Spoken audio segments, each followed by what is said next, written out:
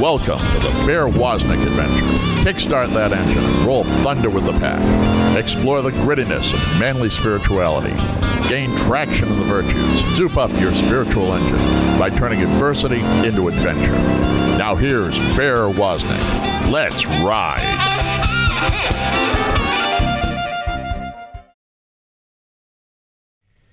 Aloha and welcome to the Bear Woznick adventure. At Deep Adventure Ministries, we believe that the most radical thing you can do in life is abandon yourself to the wild adventure of God's will. And today we have a special Bear Woznick adventure with my son, Jeremiah Woznick, sharing with Heather Makowitz of Peak Encounter Ministries and young Ava, a 2020 graduate, about an 85-foot wave that he abandoned himself to, that he surfed in, and what life and spiritual lessons he can be applied from what he learned surfing huge waves. This is a perfect show for fathers to share with their children and for young graduates to listen in on as Jeremiah shares his riveting story. This conversation will inspire everyone, but especially young graduates, as they paddle into a whole new adventure in their life, as they seek to know God's will and abandon themselves to it. Jump in with us now. Jeremiah has already begun to talk about his peak encounter at the apex of the wave. Let's listen in. Really, like, it's cool that you say that, because if you think about like surfing, you're kind of like the apex you're talking about. It's very similar, because if you're on a wave that's smaller, when you catch that wave, you can feel that initial push, but you're not really going to feel it like if you're on a larger scale. So it's like when you're tow surfing, you're being dragged by the jet ski, and then the wave is kind of forming underneath you. You don't really know where the apex or the pinnacle is going to be until that thing is to the point where it's going to start breaking, and you're going to be right in that pinnacle at that moment. And it's kind of cool because it's kind of like a metaphor for faith, because you're being towed by this jet ski and you're going really fast, and this way is building and building and building and building, but you just have to have faith that your driver, and if it's God, he's pulling you into that perfect spot, that once you get to that point or that apex or that pinnacle, you're going to feel that, when it's time to let go and when it's time to just completely abandon. Let's say that the Lord's saying, okay, I'm pulling you into this part of your life right now, and then I'm going to, you got to be ready for it. And then there's a point where the Lord just kind of says, all right, now it's in your hands. We've trained for this, we've practiced, we've worked hard, you have the faith, you have the skill, you can do this. And then he's gone, but you're riding his creation. So you're still right in that perfect spot where the Lord wants you to be, so it's like maybe like a father dropping his son off at school the first day or something like that, you're like, you're ready for this, and this is going to be good for you. So, it's so hard sometimes to think like, oh my gosh, what am I going to do with my life? Like, what should I do next? Lord, help me, give me a sign. And it's like, the Lord loves you, and he gave you that heart, and he gave you the desires, like my dad says, the desires of your heart. There's a reason why, you say trust your gut or go with your heart, because it's like, it really is just like embedded in us. And when you go, gosh, what am I going to do? Like, what's my next step? It's like just seeking that, or just focusing on that. It's like the little things and the every day-to-day things. The little tiny things are what grow into these enormous things. And like when I first moved out here in 2004, I was just out of the Navy, and I had like a few unlucky things happen where I was homeless for a while, And I was working, I was like selling vacuums. I was working at a grocery store, and I was doing all these odd jobs and everything. But it's really cool, because when I was in the Navy, I learned that I'm not working for any boss. I'm working for the Lord, and to have that heart of the servant, and to just try to be your very best at whatever it is. If you're washing dishes, be the best dishwasher you could possibly be, because like I said, you're doing it for the Lord, and He's there all the time watching you and seeing you put your heart into something. And it's tough, you know, it's really tough. But as long as you just keep focusing on being that like heart of the servant and just like giving to God and you know, serving others, I think that eventually, you know, you find that you have that aha moment, as they call it, you know. And there's many aha moments, you know. It's beautiful to get to grow and to keep going and mature and to see what's around the next bend. But yeah, it can be so difficult sometimes. Like even just like right now, like I moved out here. My wife's still in Florida right now, and she's going to join me in like a month or so. But I'm kind of taking a leap of faith out here because, you know, there's uncertainties. But last year I took a leap of faith. We both moved out to Puerto Rico to go work out there. And then a year later we got let go, and we're like in this position where we're like, what do we, you know, we put our heart and soul into this. And, you know, that hurts when you work so hard, but then what comes out of it is something like that. But Cindy, you know, my stepmom's like, I can't wait to see what the Lord has for you. And because I got let go, I was able to find a job out here in Hawaii. I would never have applied for the job out here. And I applied for like 20 different jobs, and this is the only job that called me back. And I was, you know, that they were interested in me, and it's the only job I wanted, and it's what I've wanted for a long time too. So I worked for FEMA for like, let's see, 5 years as a reservist, and I would go to different disasters, different states, and I'd work for a year. So it's like project management. So I didn't know what I wanted to do until I was about 27. It's so tough. And it's funny because like you might get really excited about something, and then you're like, okay, I'm going to focus on this. And then you might say, well, maybe I want to focus on this more. But that hard work and experience you can take over, you know, you can kind of leapfrog. And so, yeah, you might think like, am I doing what I really want to be doing? And maybe at the time you're not able to do it right away. But eventually, you know, you can work towards it. Just like any goal, like if you're an artist, like, okay, I want to paint, but I have to have a 9-to-5 for right now. You know, it's like, you can kind of just use those to build up to get to that point. But yeah, I was 27. I always wanted to be like in business or you know, I helped my dad finance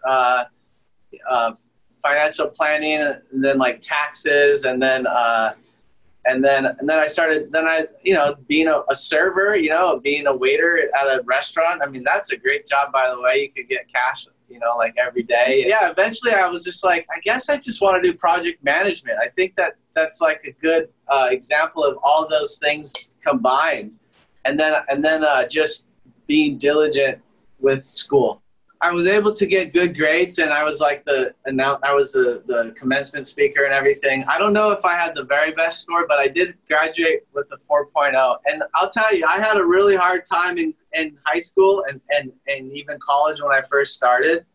But eventually, like, you have to sacrifice, you know, you have to be diligent, and you have to like sacrifice your time now in order to achieve that. You know, I wasn't good at school. You know, it took me a while to like really learn how to be good at test taking or just studying. But sometimes it's really easy for people, right? They just shoot through and they're there. But other times you got to struggle. But being able to struggle like that every day and like getting better at struggling, so I wasn't struggling as hard, the Lord blessed me perfectly, because when I finally graduated from my bachelor's degree, it was like a year before I started the work with FEMA, and I went to school as a project manager, and now here I am.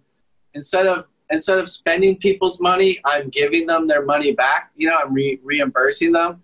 So it was kind of like this flip of it, but it's the same skill. It's just kind of like looking at it at another angle. But I was able to take that and use it directly into my work. And it's rare for people to go to school and use their degree for exactly what they do at their job, you know? Aloha, this is the Bear. We've been listening to my son, Jeremiah Woznick, talk about his experience of riding an 85-foot wave. You know, we all have an appointment with powerful waves in our lives. Some are waves of adversity, some are waves of opportunity, some are both. But no matter what happens, we need to be preparing now to ride that big wave when it comes. We want to invite you to go to my website, deepadventure.com, and subscribe to our email. If you do, you get a free audio version of the book, Deep Adventure, The Way of Heroic Virtue. A great book to challenge and inspire you, as well as to read and to listen with your family. We will be right back with more of this special version of the Bear Woznick adventure.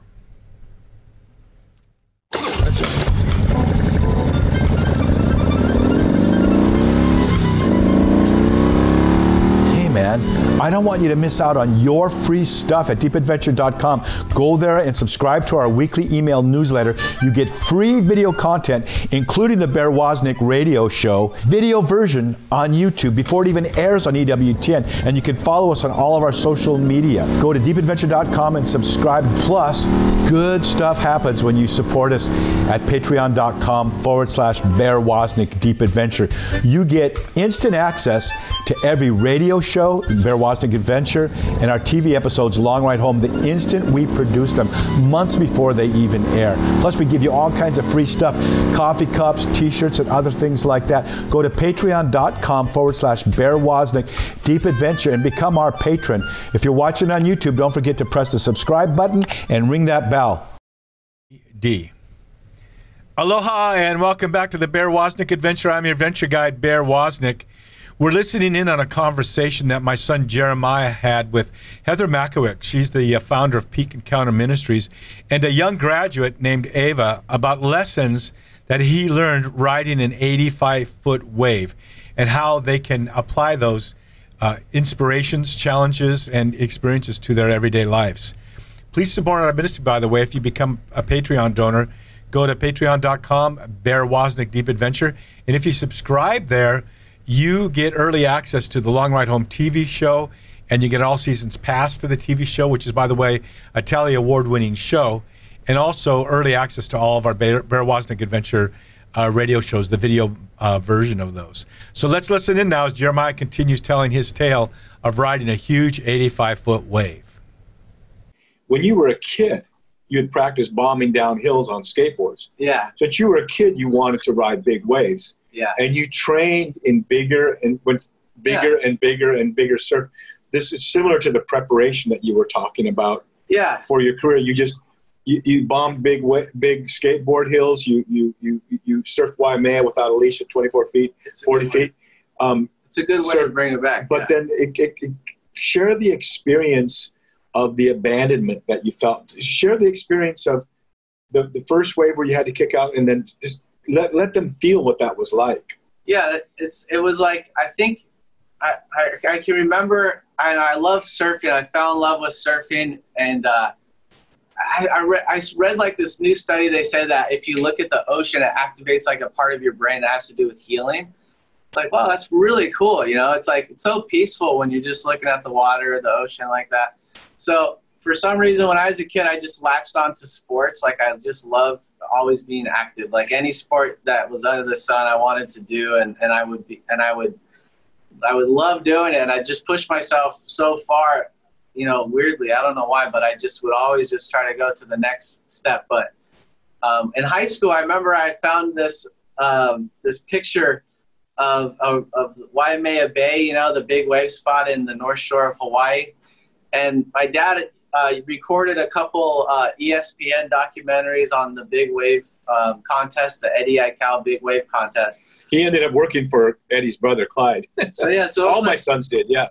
So I was kind of, you know, grew up on that. And then I remember, like, I found the Surfer magazine, and I ripped out the page and I put it in my binder, and it was just this really big wave. And then I just told myself, like, one day I'm going to surf these big waves. Like, I'm just going to do it. And I was really scared, you know. I'm like, how am I ever going to get to that point? You know, like, this is insane. And but I just told myself one day I would do that. So I would train when it got big. I just try to push myself and just, you know, and you're alone. It's just you, you know. I mean, you can have buddies out there and stuff, or friends that are kind of along the same lines, but it's just really just you and if you try your best, you know, like that's what it's really all about. So one day I was able to go and I was trying to find people that would take me out surfing because they would say no, you know, it's too dangerous. And you mean tow-in surfing? Yeah, tow surfing on the big days. So, you know, when you get the jet ski and they tow you in, and they're like, yeah, it's too dangerous. You know, like they train together. These are like partners that trust each other, you know, with their lives. And I didn't really know anyone. Looks like it's that. like Crazy Todd says, when you go out on a day like that, he's one of my best friends here. You already make the decision that you're going to die.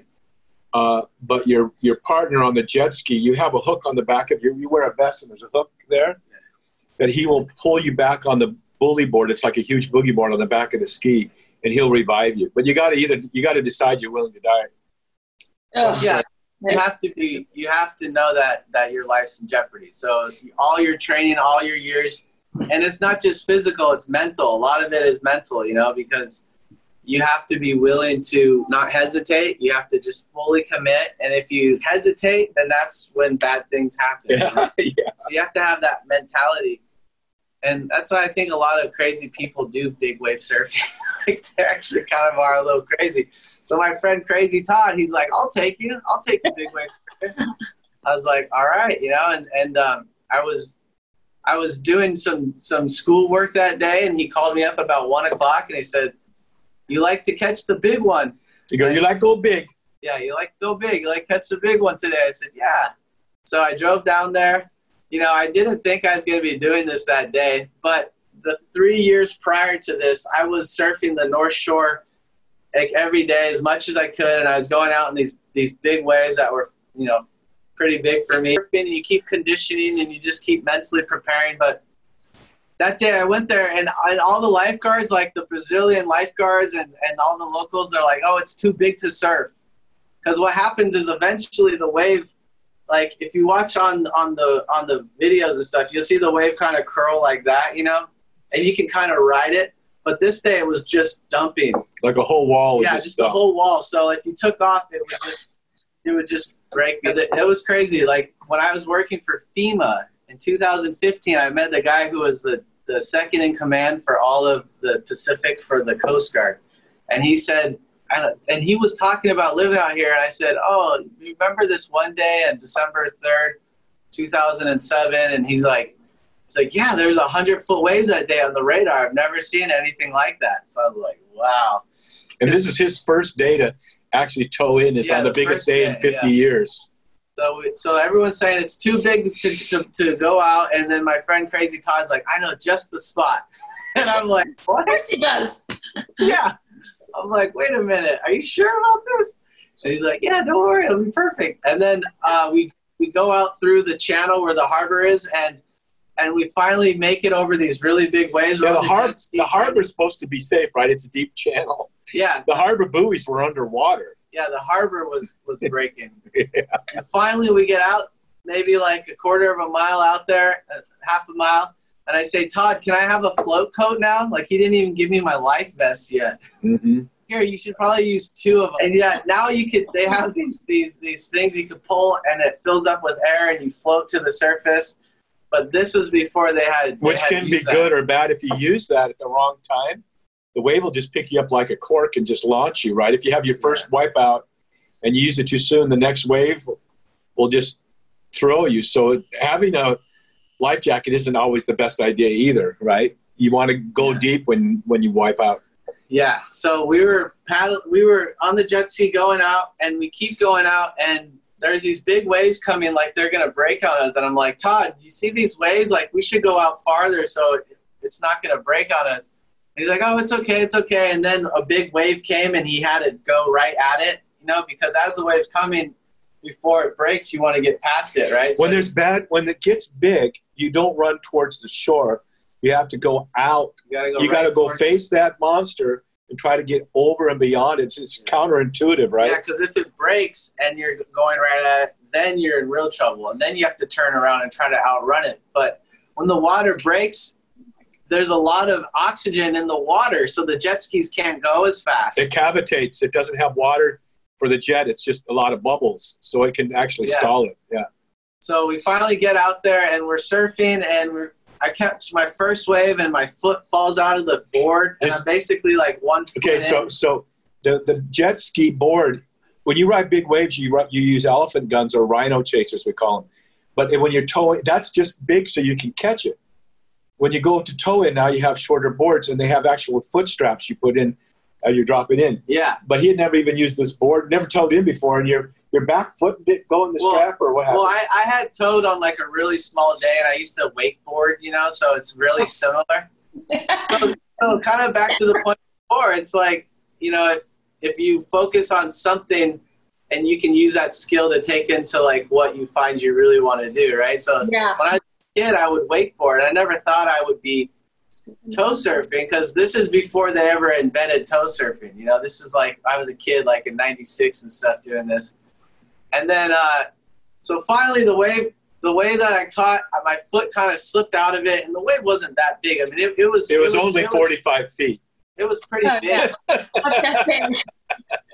I mean, it was pretty big, and then the other guys came out and they followed us out, and we were all surfing this inside shelf. So eventually Todd's like, okay, you want to go and get the big one now? And I'm like, what? This isn't the big one? Use it the way he would say it. Yeah, he's like, you like go big. And I sat there and I had to, it took me about a minute to respond to him, because I really had to set myself in my mind and not just say, yeah, sure. But I had to be like, okay, now's the time. I could do this. I'm going to be focused. I'm going to get over my fear now. And I have to kind of face my potential death now, so that when I'm actually surfing, I can just not even think about it. So I weighed the options, and I'm like, this is it. I got to do it now. So then we had to go out we were out about 2 miles, because as the shelf starts to get deeper and deeper and deeper, that means that the waves start breaking farther and farther out, the bigger they are.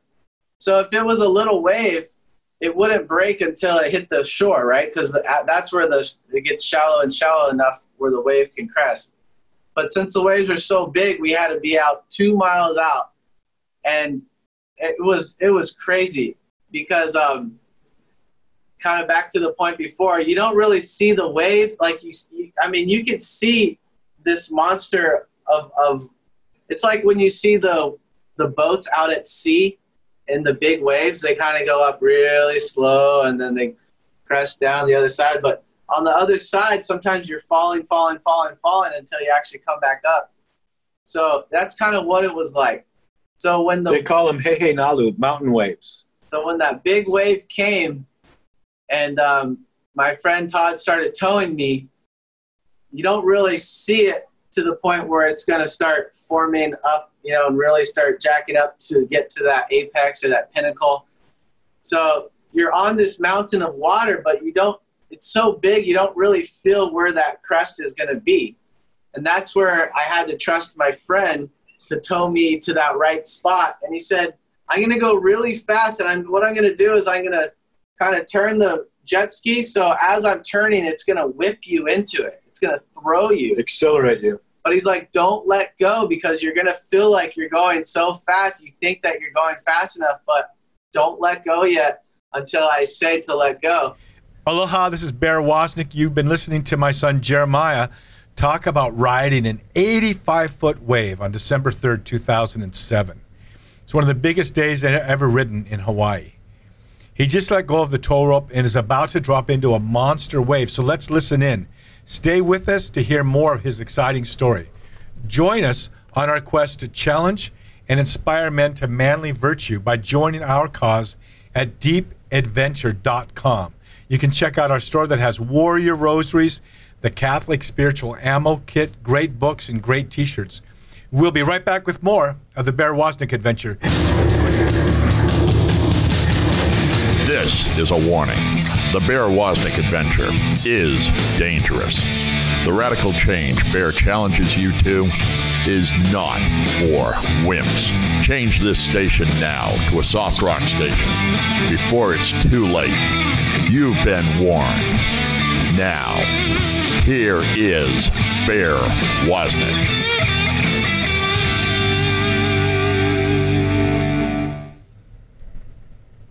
Aloha and welcome back to the Bear Woznick Adventure. We want to especially invite women to be part of our pack. We are trying to do the hard thing. We're trying to reach, our effort, our ministry is to reach men. So many women come up to me and say, finally, there's a ministry that the men in my life can relate to.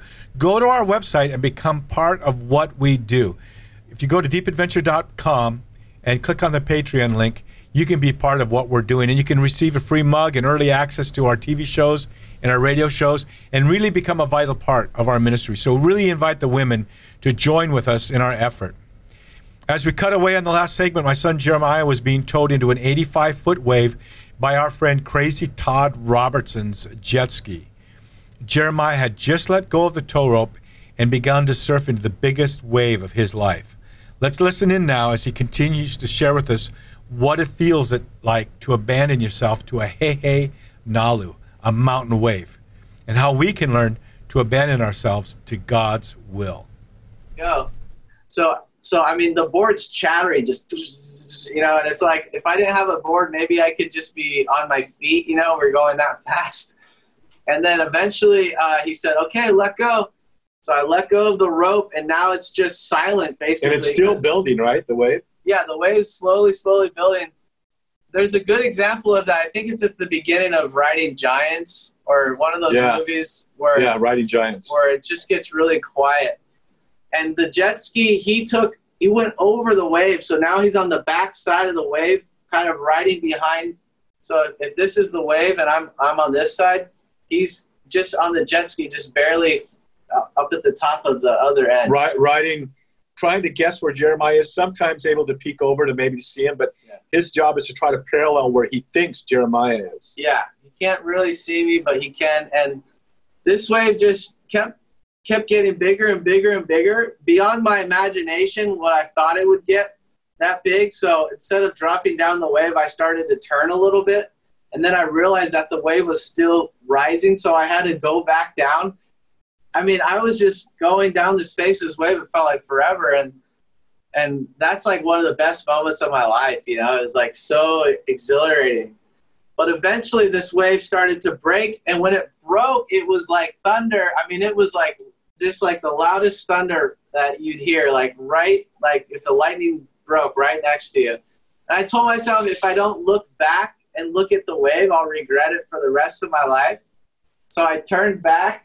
And I looked, and it's like looking into like the face of God or something. I mean, it was just like so incredible to see in person and to hear. It's just like cracking, like if you were just like the sound of like Revelations. Yeah, a voice like many waters. I've been there on Patmos where the voice like many waters spoke to John in the Apocalypse, and it split the cave into three. There's three places where the cave is split because of the Father, Son, and Holy Spirit. But it's like that, a voice like many waters. Yeah, it's like if there's like a giant voice of God, like two giant armies, like right when they clash, just that, you know, it's like that thrashing noise, and it's like, you know, in the end times, like, you know, they say like when the Lord comes back again, that his voice will be his voice is what defeats the army, right? Because he's speaking the truth, speaking the gospel.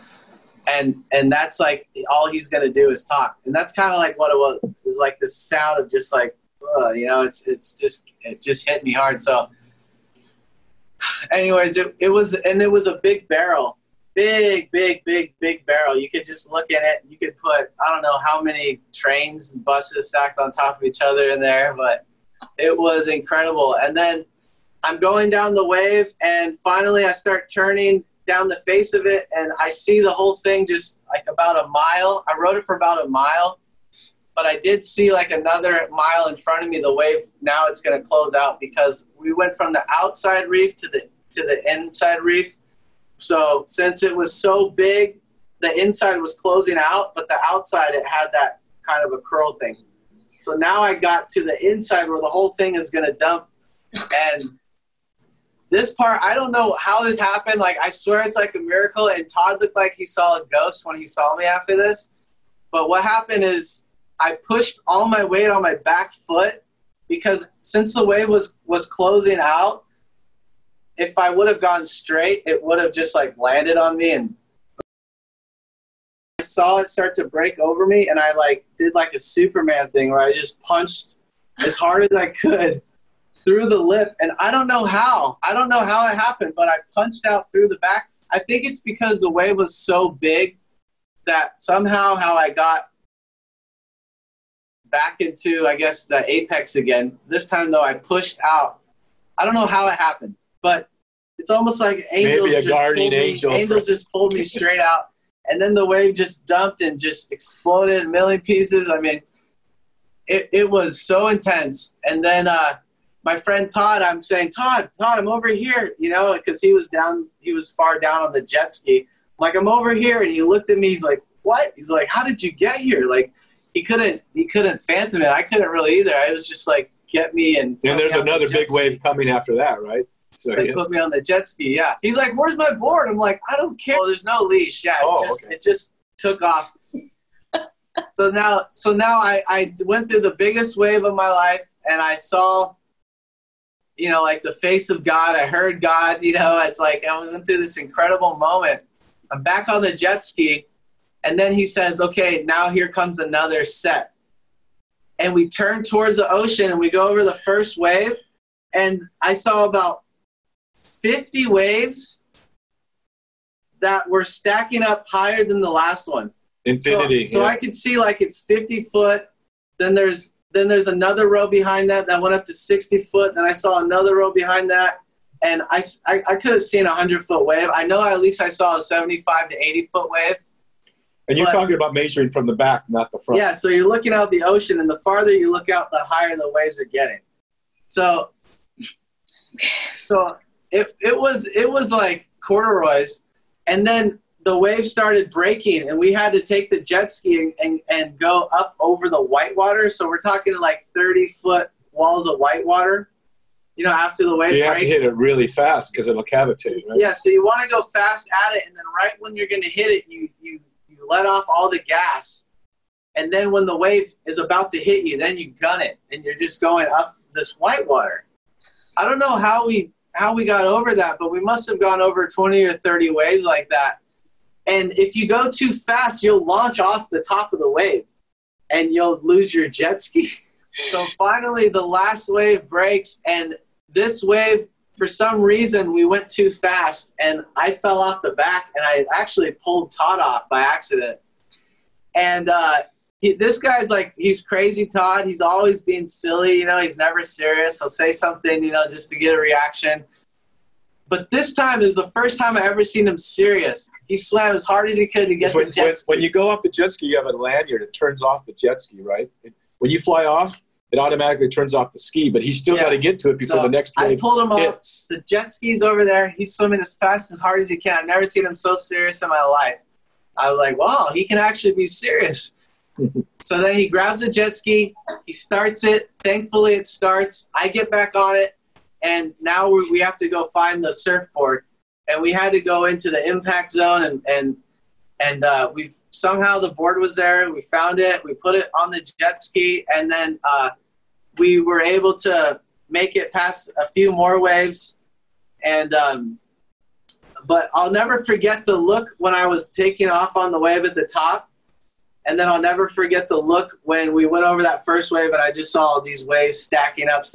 And it was like kind of a bluish color. Then it was like a greenish color. Then it was like a dark green. Then it was like a gray. Then it was like a black. It was like this worse and worse and worse and worse. Yeah. These waves stacking up.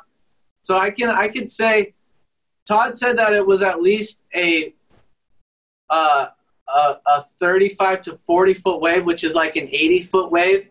But he says at least the backside is how surfers measure them. Yeah, most people think of the front. Yeah, so they'll say it's a 2-foot wave, but it's really 4 foot. And he said it was at least 35. He said maybe 45, but he said at least that size. So in my mind, I would say like I could safely say it was an 80-foot wave, but I think it was bigger. I think it was maybe 90 foot. Maybe I got the 100-foot wave. I don't know, but the waves that I saw after that looked so big were smaller than the wave that I had caught.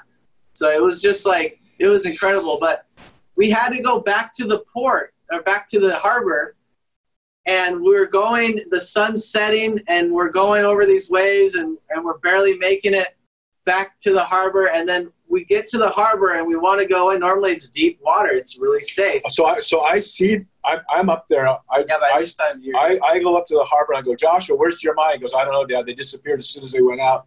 I've never seen anything like this in my life. And I always hear these horror stories at nighttime.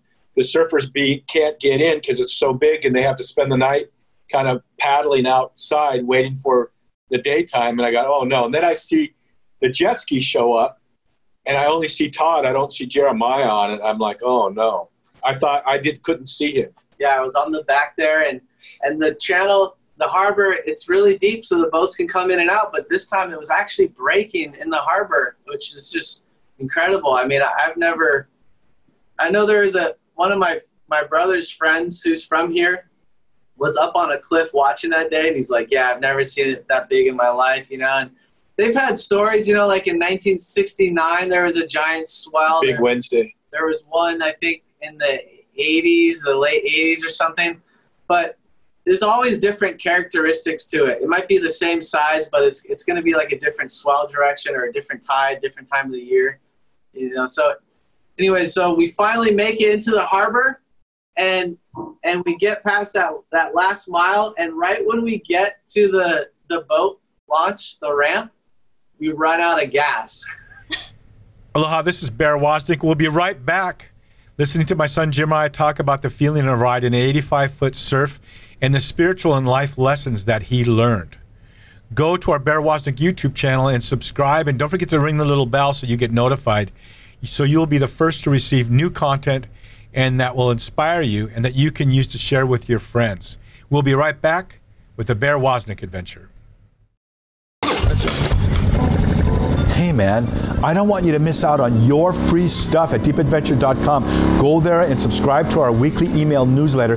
You get free video content, including the Bear Woznick radio show, video version on YouTube before it even airs on EWTN. And you can follow us on all of our social media. Go to deepadventure.com and subscribe. Get your free stuff. And if you're watching on YouTube, don't forget to press the subscribe button and ring that little bell. Don't miss out.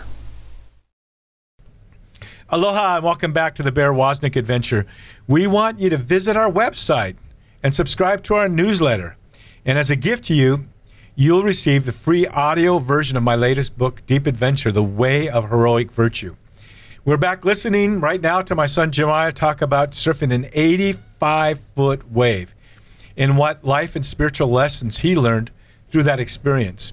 We're going to jump into a conversation that he was having with Heather Markowitz of Peak Encounter Ministries and a young graduate, Ava. Yeah, so I think, like, I guess from my experience, it's like you have your goal. It doesn't matter, like, you know, when you first start focusing on it, if you're young or maybe you're older, but you have that goal.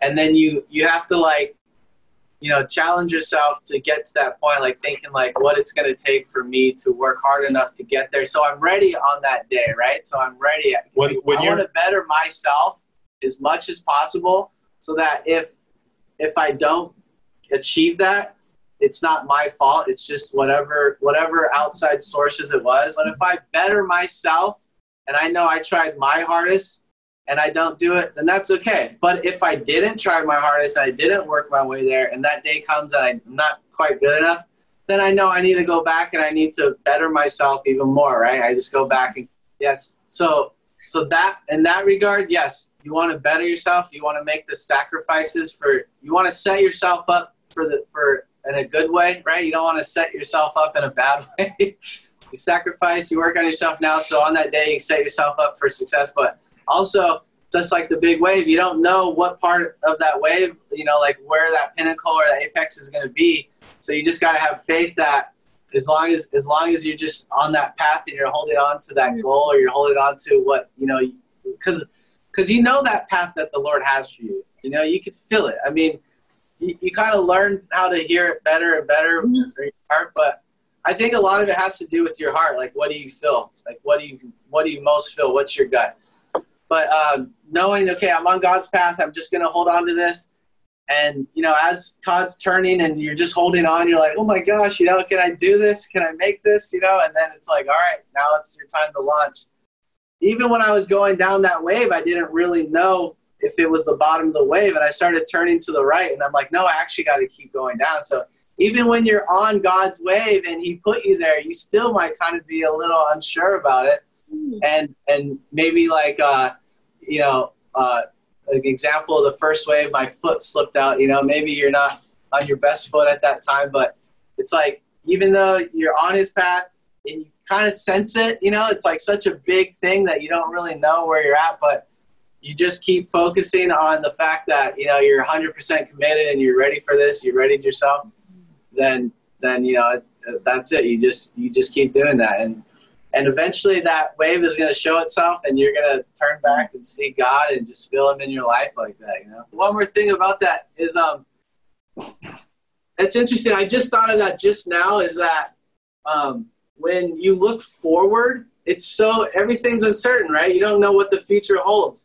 But what I tell myself is, like, when I'm anxious or I have, fear in the future, all I tell myself is to look back. And when you look back at your life and you see how the Lord's brought you through so many tough times, and like how he's protected you from things that didn't make sense over those many times, then you see, like, oh, of course, he's been here this whole time. Look at everything that he's done before. So it's kind of like a reassurance in your future faith, where you're like, well, I'm just gonna keep going. But that's cool. Like, I never thought of that. Looking back and seeing what he's been doing or where he puts you in your life. And there's a voice, there's a scripture verse that says, and there will be a voice behind you shouting, this is the way, follow it. So again, that thing about the voice of God. And the voice of God is a creative voice. His voice is what makes it. The other thing is that summer, Jeremiah was always training for big waves. That summer we had a little bit of fun together. We would paddle out here in Waikiki, dive down about 12 to 15 feet, and grab a boulder and run underwater, which is a way to build cardio, learning how to hold your breath while you're running. Try it sometime. The other thing is big wave. People ask me, what does it take to be a big wave rider? I've ridden in big waves, but I'm not a big wave rider where people just live for that. But I know, like, I had the 20-20-20 rule. You should be able to dive down 20 feet and grab a boulder and run underwater. You should be able to paddle your surfboard for 20 miles without stopping, or you really have no business going out. And also in Hawaii, there's the tradition of being at sunrise or sunset, especially, of holding your breath during the sunset from the time the sun hits the ocean till the time it sinks, and praying. So I always say that's the 20-20 rule for big wave riding, which is what Jeremiah's been saying about how you need to prepare for that moment. And I always challenge people, the 20-20 rule is that's 60 minutes of prayer every day. Maybe it's 20 minutes liturgy of the hours, 20-minute mass, 20-minute rosary. But if you're not spending an hour every day with the Lord, there's an appointment coming. And if you're not ready for it, you're going to miss out on the opportunity of your lifetime. Like when you're bettering yourself, you're preparing yourself, and you're walking in faith, when your mind agrees with your heart, like when you can have faith in your heart and your mind at the same time, and that comes together, you're unstoppable. And when you get to you might there's so many scripture verses where it's like, go there, do not be afraid, and, come in my name. And let's say, like, with the lions, Daniel in the lion's den, it's like, in your regular brain, you'd be so afraid to be with these lions.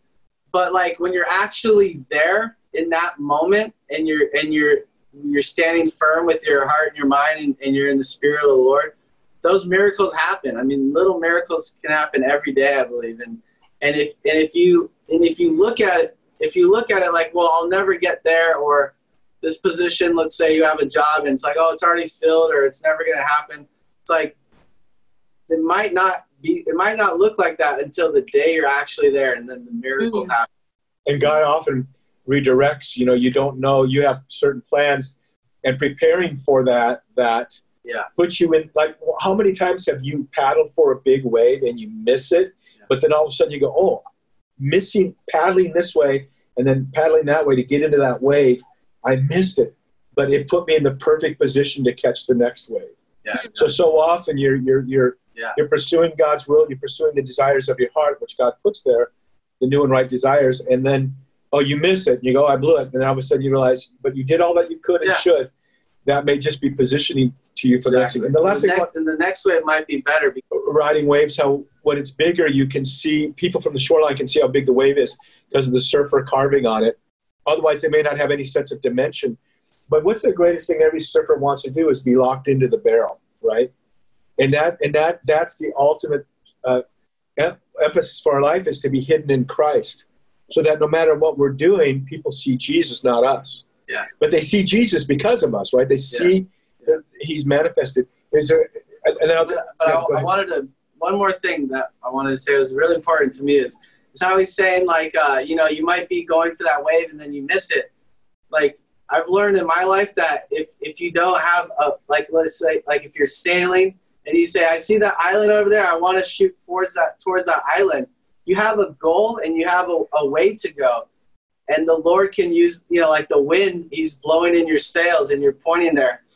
But if you didn't have a rudder and you were just out floating around, then you're never going to get anywhere. So, like, let's say you have a goal to get to the island, and then once you're getting to the island, you realize there's a better island right here, right next to you. Like, oh, this is even better. It's like, as long as you have that goal, you might not achieve it, but you have direction and you have that rudder. You have some direction in your life, and then the Lord can use the winds to put you where he wants you. And the other thing is, it brings back to the point of prudence. People think of prudence as being the virtue of prudence being a counterpoint to coraggio, fortitude, right? Like, it's one or the other. How do you balance the two? No, prudence is the charioteer of the virtues. It guides all of the virtues. And you don't need to be prudent if you're just going to be sitting on the couch, right? Prudence is meant for bold people. And Jeremiah trained, he knows how to read waves. He knows there's a pre-flight checklist for the jet ski. I remember when they had the first towing contest, I was with Archie Calapia, the head lifeguard of Maui. They were checking the jet skis to make sure everything was working right. So there's this thing about the virtue of prudence. Read the waves. What's the swell direction? When's the high tide? When's dark? Is it jet ski filled? You have to have the virtue of prudence, but it's not meant for prudish people to sit on the couch and do nothing. If you're a Christian and you're not being bold, you are it doesn't fit. It's like the lukewarm Christian. I'll vomit you.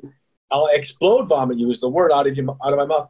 If you're a Christian, God's going to call you to be bold, but prudence has to guide that boldness.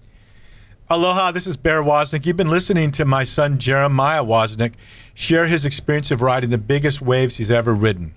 He rode an 85-foot wave back on December 3rd, 2007.